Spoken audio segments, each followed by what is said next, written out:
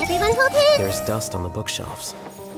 I should tidy them up sometime and bring any unused books to the House of Dana.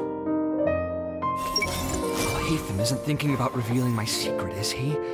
Jeez, why does he always have these horrible thoughts? Does he really want to mess with me that much? And what he said just now, does he know about my drunken scribbling? No. Wait, did someone tell him? Was it the people at the tavern, or the liquor shop? Why, that owner, he promised to keep this a secret! Also, is it really true that I can't hold my liquor? I thought that impulsive speaking and writing were normal after a few drinks. Oh well, everyone loves to write random stuff on the message boards anyway, so...